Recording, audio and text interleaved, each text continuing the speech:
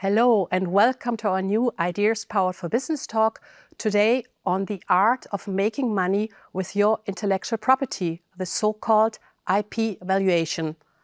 According to a 2022 major EU-wide survey, only 1 out of 10 small businesses in the EU own registered intellectual property rights. Nevertheless, of those that have registered their IP, an impressive 93% saw a positive impact on their business. So it is clear that companies often overlook the gold mine that lies within their intellectual property assets. This talk today aims to shed light on the immense potential of IP valuation for you and how this has a direct and positive impact on your business revenue.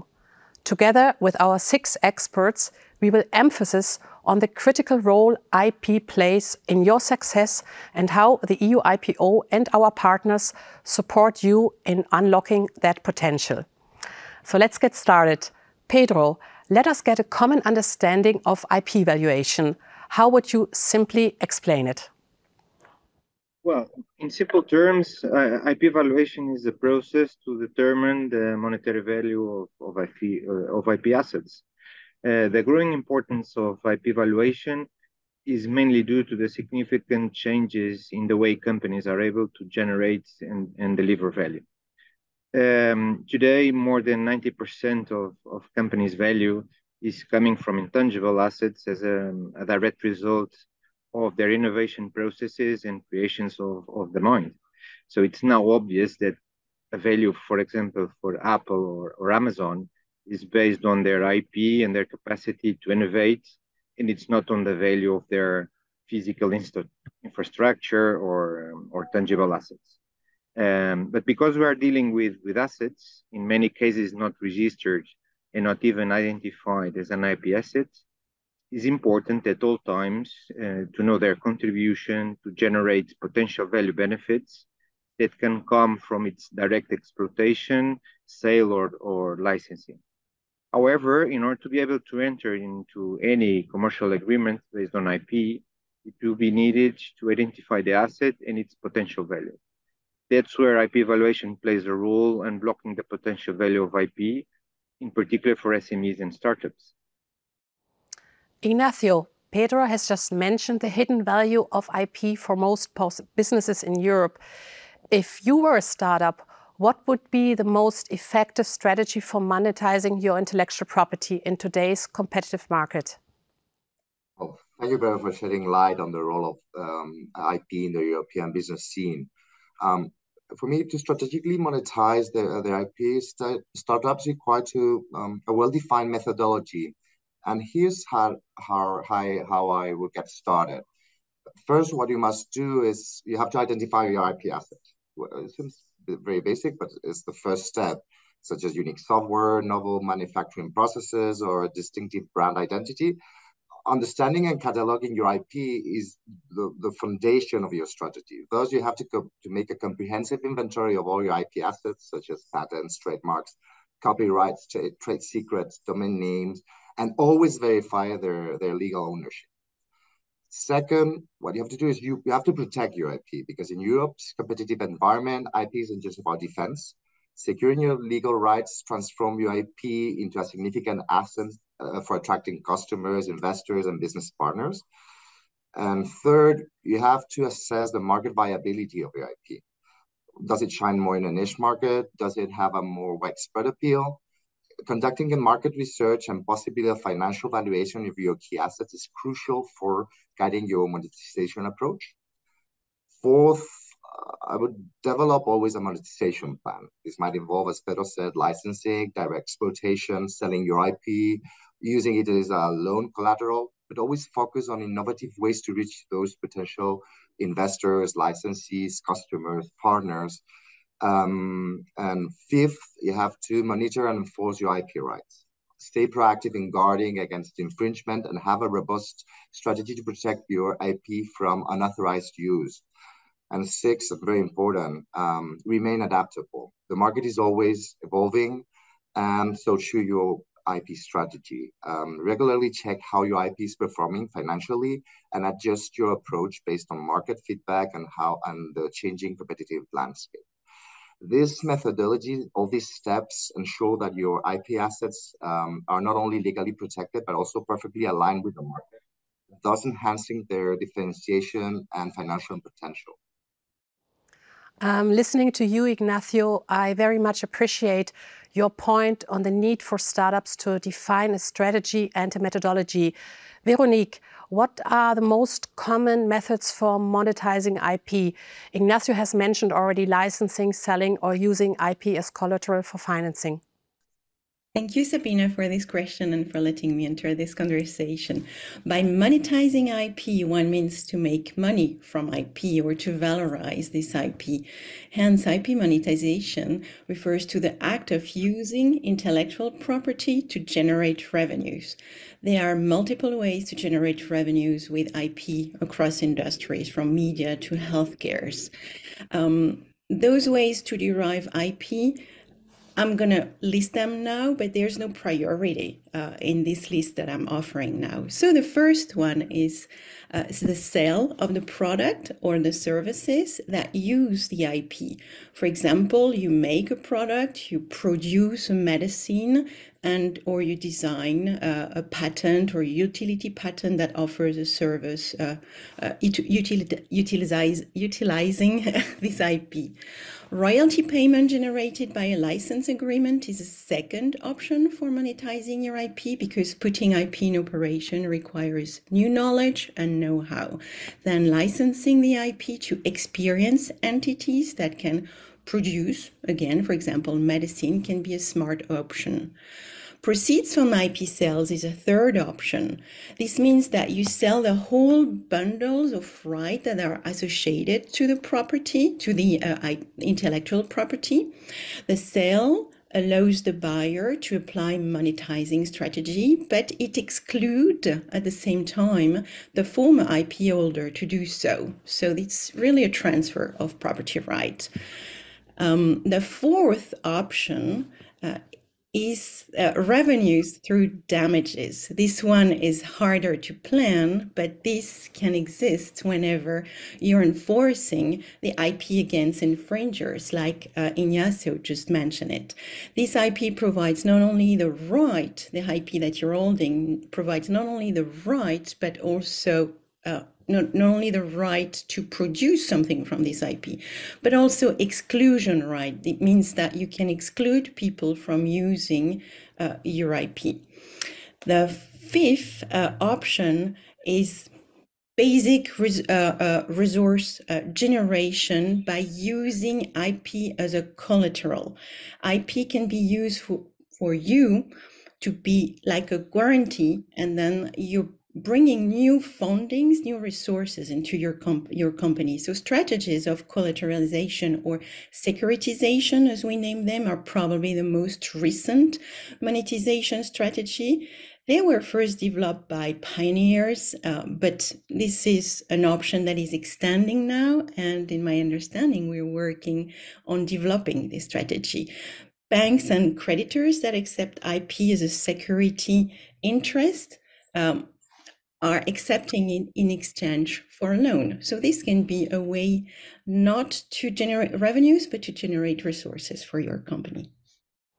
Thank you, Veronique. Gaia, how do Veronique's methodologies match actually the reality of the businesses that you are dealing with? What do you think of it from a practical point of view?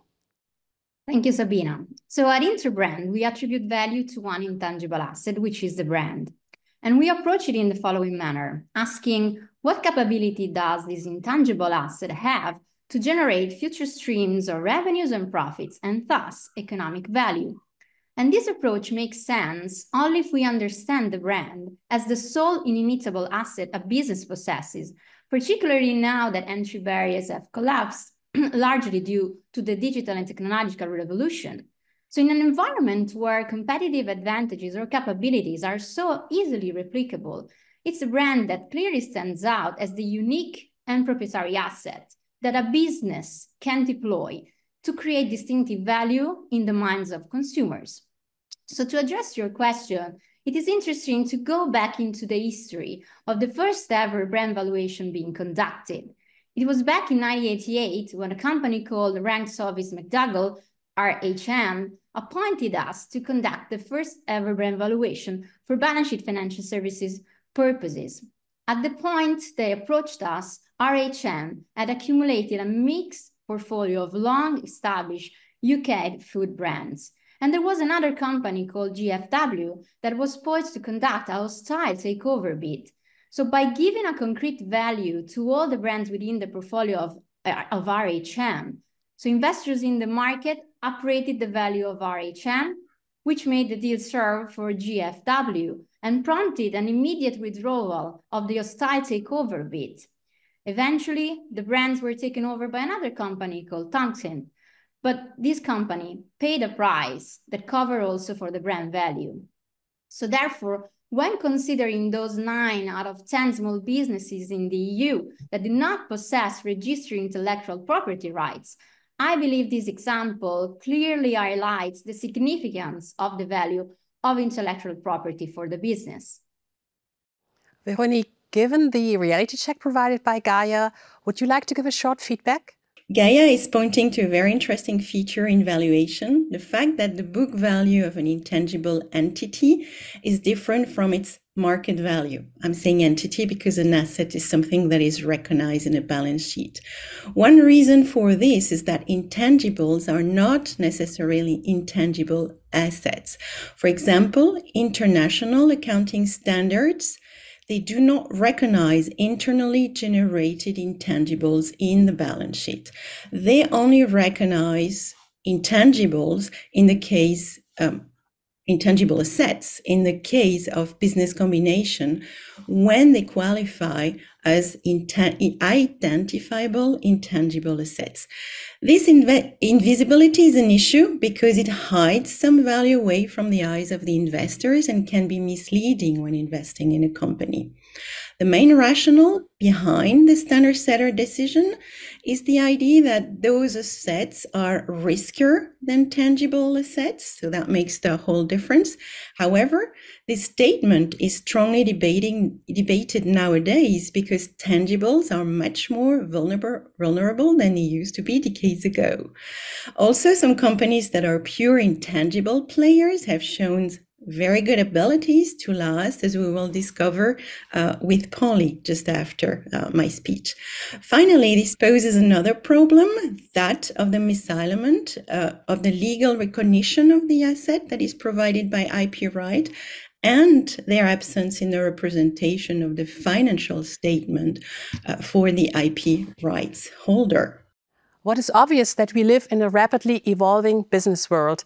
This brings us to Polle, who is especially interested in companies in trending sectors such as e-commerce, edtech, or streaming services, and the link to IP. Polle, how do these intangible assets translate into tangible benefits? Thank you, Sabina. What I always try as a IP evaluator, try to determine together with my clients is what revenues can be allocated to the IP. IP is in essence intangible, but you can make it tangible by when it's as soon as it starts generating revenue. So if you can allocate revenues to IP, it becomes tangible from my point of view as a IP evaluator. And this is particularly true with companies like tech companies or pharmaceutical startups that have a long way to market, have a long way to go before they actually reach the market. And it's very hard then to determine the value for the IP involved because there's a lot of risk between the actual conception of the company and the moment that until it reaches the market and starts generating revenues. And also, it requires a different kind of entrepreneur. So with the and this is important because these young companies, these early stage companies, they need to generate cash in order to make the investments required to actually develop their product or their service. And valuation is a very important part of that process. Because an investor will want to know what is the actual value of the IP in which basically I invest, because it's often the foundation of venture. And in doing so, I never work with book value. We work on the basis of the economic value, that's the discounted cash flow method, and then in combination with a real options analysis. And so that's the way we determine the value. But then there's another aspect, and that is the price. We can determine the value of an IP or an asset, an IP asset. But then it doesn't mean that the investor is willing to actually pay accordingly. So there's always a distinction between the economic value and the price, the actual market value, as it were. And that makes it difficult. Thank you, Paul. Let's bring back Pedro now. We all understand now that the vital importance of the value of intellectual property. But Pedro, the $1 million question, in your experience, how can a startup generate more revenue through IP? If I was able to provide an easy answer, I would be rich by now. No? One thing I'm sure that innovation is a key element, and aligned with a solid IP strategy based on identification, protection, and defense of all IP assets will be definitely contribute to increase value. Products, processes, even trade secrets can be valuable due to their capacity to generate potential future benefits. As any other valuable item must be protected. So protecting IP is ensuring this capacity to generate return that goes beyond the simple direct exploitation of the asset. Based on market evidence, for a big part of startups, the IP value is coming from these commercial agreements, such as sale, licensing operations, that are only possible if the assets are protected and the IP policy is established. No? Thank you. Ignacio and Gaia, from your point of view, how does IP monetization drive growth and revenue streams? Ignacio, please. Yes, IP monetization is really a game changer for startups because it turns unique ideas into brand identities into valuable financial assets. It offers multiple benefits. First, it diversifies revenue streams because it allows startups to not only have income by selling their products and services, but also by licensing their IP or selling their IP, or even having access to funds. So actually, it diversifies the revenue streams. Second, having IP fosters strategic alliances because managing your IP effectively can lead to partnerships that enable new co-developments or access to new markets. Also, and we have already highlighted this, IP monetization enhances the financial position of a company. IP assets boost the company's capital, and they can also serve as collateral for loans, and they can even attract investors. So they improve the financial stability of the company.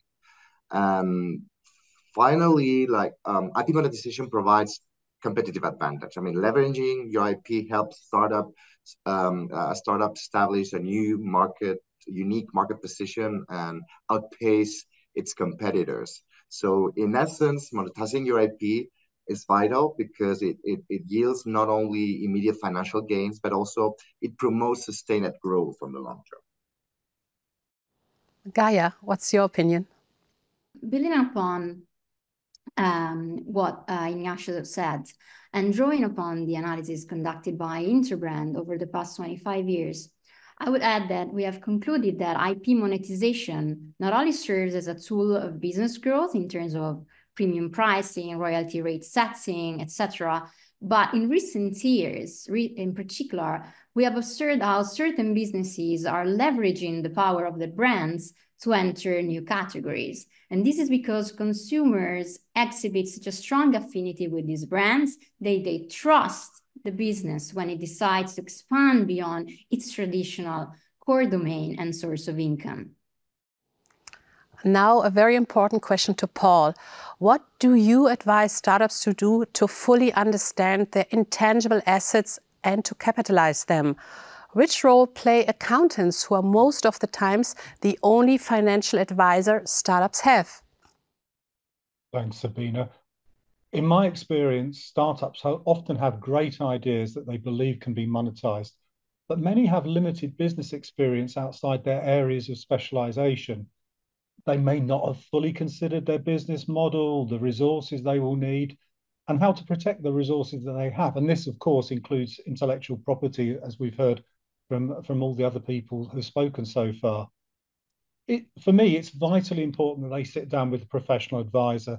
The professional advisor can advise them on the legal structure, their legal obligations, financial requirements, and also to identify those key assets that drive the business model. And in respect of intellectual property, as we've already heard, this could include brands, software, know-how, customer information, for instance. Once these have been identified, then we can talk about protecting them. And this can range from quite simple internal controls and security, for example, to restrict access to customer lists or know-how, to then the more complicated areas such as registering trademarks and designs. And I believe that an accountant should be able to help with most of the startup's requirements in these areas. And where more technical advice is required, they should be able to refer the business to an appropriate professional, such as the sort of IP specialist that we've already heard from so far. Now, I appreciate for startups this advice can appear expensive, and especially when a business is in startup mode with restricted resources. But in many cases, it is far easier and therefore far cheaper to avoid making mistakes in the first place than trying to correct them once they have been made. Additionally, being able to demonstrate that you have adequate protection for your most essential assets, this will bring credibility to providers of funding if you're looking for seed funding or even for general financing. And after all, for many startups, the main assets they are likely to have at this phase will be intangible ones. Thank you, Paul. Can IP and its protection generate more revenue for startups? Well, I think so, yes, definitely. Apart from giving credibility to finances that you are a serious player, there are circumstances that access to finance and generating revenue will be dependent on having intellectual property and properly protecting it. For example, if the business model does or is likely to depend on licensing and franchising, which we've already heard discussed, failing to protect the underlying IP will critically undermine the business model, and it will open up the business to losing IP due to IP theft. And failing to consider IP protection where you intend to license the IP would be the kiss of death if you're meeting with financiers trying to obtain seed finance or general finance. And also, you have to consider it from the other side. Failing to properly check if similar intangibles have already been registered will open your business up to legal claims from the holders of such rights, which is likely to be extremely expensive, horribly time-consuming, and ultimately damaging to the business's reputation. Gaia, do you know any impressive case or example of the value of intangible assets of a business? Sure. I can share some data on this matter. So, for instance, we know that the brand plays an incredibly significant role as a driver of choice, reaching up to nearly 70%, especially in the case of luxury brands. Additionally, we are aware that brand value can constitute a substantial percentage of the total business value. Based on our most recent calculations, considering the top 100 most valuable brands globally, this percentage is estimated to be around 25%. So it's about 1/4 of the total business value. That's an impressive number. Now I have a final question to all of you. What is the one tip that a European business should take away from today's talk to get the most out of their intellectual property? Let's start with Polle. Well, in my view, it's quite simple. It's make a plan. Think before you do. There's not much more to it. And I fully agree with Paul. Ask for the help of a professional. don't think you know it all by yourself. Just do it the right way, professionally. Thanks, Paul. What about Veronique? What is your tip?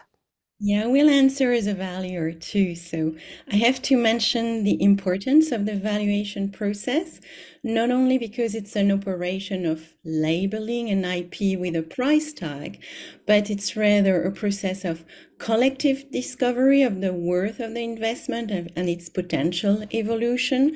It's a means to share. Building a valuation together is a means to share in a common language the common vision that the team has about the becoming of the asset of the company, and they will translate it into a business plan that Polly just mentioned and a monitoring tool. And the valuation tool becomes a monetary tool that is very useful to understand in what manner the objectives are met and why they are not, if they are not. Hence, it is also very useful for other operations like impairment tests, not only for price labeling. I pass the ball to Ignacio. Yes, well, I would say that intellectual property is not merely defensive. It's essential. It's an essential tool for business growth and revenue generation, and that requires a change of your set mind, because normally you understand IP as just defensive protection. No, it actually, of course, it involves investing in your not only the development but also in the protection of your intangible assets. But that's not enough. Basically, that's only the first step. If you want to make true monetization of your IP, that requires strategic management and a methodical leveraging of those assets. So Pedro, what is your tip? Well, difficult to select one, but the importance of IP protection aligned with the market strategy and a systematic assessment of value can be, of course, a good way for European companies to innovate and succeed. Paul, what do you say? Well, Paula has stolen my thunder a bit, but I'll introduce the maxim: if you fail to plan, you plan to fail. Protect your business as much as possible against foreseeable risks to help your business through the difficult startup phase.